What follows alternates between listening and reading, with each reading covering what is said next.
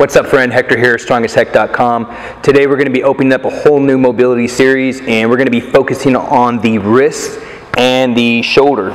So in order to move really well, and in order to go through specific mobility exercises, we've got to be able to put load on the wrists, and we need to have really good movement of the shoulder and mobility of the shoulder to do things like overhead movements, snatching, push-ups, all that kind of good stuff, right? Putting weight over your head is being able to move that shoulder. So in the press series, we broke down a lot of thoracic. We kind of addressed the thoracic region of the spine, which is this upper chest, being able to flex, extend, and rotate. So those are your three actions. So since we've already more or less addressed that, we're going to be kind of targeting now the wrists and targeting the shoulders. So in order for the shoulders to be able to move freely, a mobile thoracic spine is essential, okay?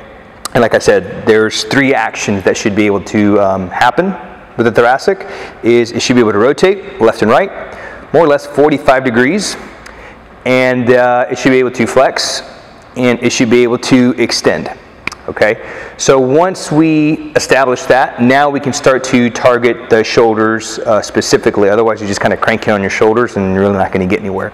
So now that we've got that out of the way, and we went through that through the press series, now we're going to start to address the wrists and the shoulders. So this may be a little fatiguing for your wrists, and we'll go through some like decompression little drills here at the end. But essentially what I'm going to want you to do is we're going to practice this from a half kneeling windmill position, which is you'll see this like in our get up series when we get down there. And if you're familiar with get ups, this position is going to be very comfortable for you. So essentially you're going to be in this half kneeling windmill position. So half kneeling is simply an asymmetrical stance where you have one knee down and one knee up. And I'm going to be in this 90-degree kneeling lunge position. I'm not going to be in a true lunge. I'm going to be in this 90-degree, okay? From here, I'm basically going to be in this windmill, half kneeling windmill posture, just like so. Okay, hands under my shoulder, knees underneath my hip. From here, I'm going to imagine that I have a kettlebell in my hand. And what we're going to do is we're going to do, in the ground force method system, we're going to do a movement called S movement. And this is going to be kind of like a half S movement. So from here, keep your eye on your palm. And what I'm going to do is I'm going to turn my palm away from my body, okay? Turn my palm away from my face, and then tuck my arm up my lower back, okay? Come back, and then you're going to tuck your hand behind your head. Inhale. As you exhale, notice when I turn my palm away, I don't want to give up my shoulder. So as I turn my palm away, I don't want to keep turning until I completely give my shoulder up. Do you see that? I want to keep my shoulder connected. Okay? Inhale.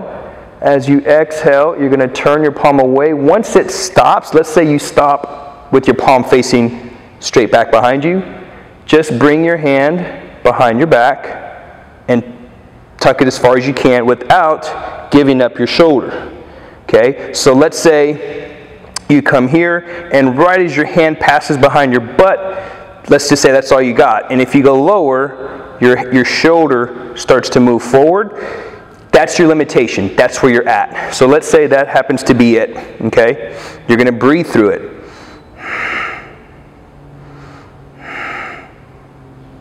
Come back. Hand behind the head. The moment your shoulder starts to give in, back up a little bit and breathe through it. And you're going to go through this 10 times. Okay, these little swipes.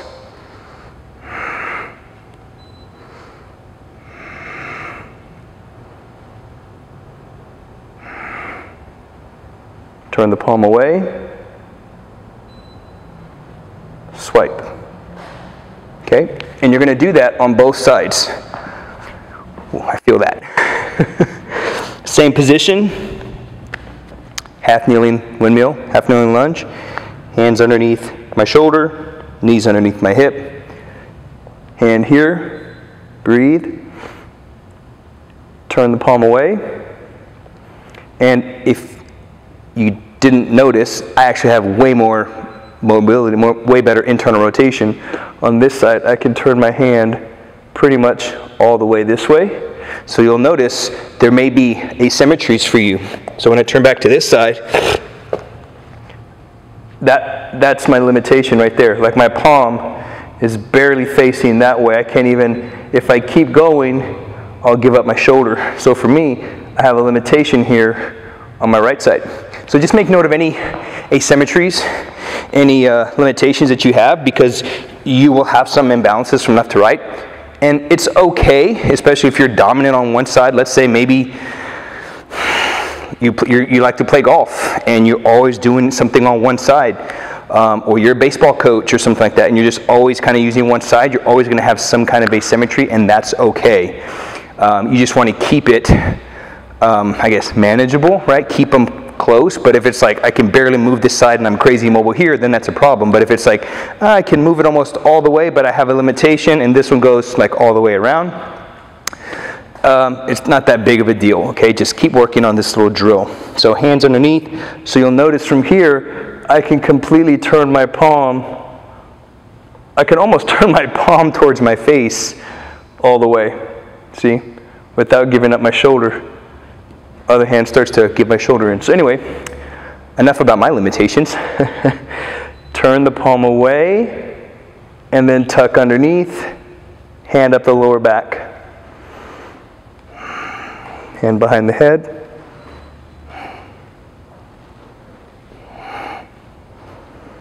And you're going to go through this about 10 times.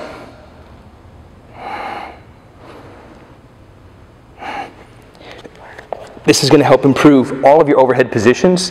This is going to help improve overhead pressing, jerks, push presses, and we're actually getting ready to start our kettlebell snatch series on both technique and workouts. So this is going to go perfectly to make sure that that shoulder is moving optimally. You've got adequate range of motion, because eventually we're going to be taking that bell overhead. So pretty simple lesson today. That's all I got. If you have any questions and you have comments, leave something in the comment section below. Like or subscribe. I appreciate it. That way you can stay up to date with all the latest information on our Mobility Movement Mondays, Technique of the Week, and Workout of the Week. So that's all I got for you guys this week. Again, I'm Hector with StrongAsHeck.com with this week's Movement Monday for the week.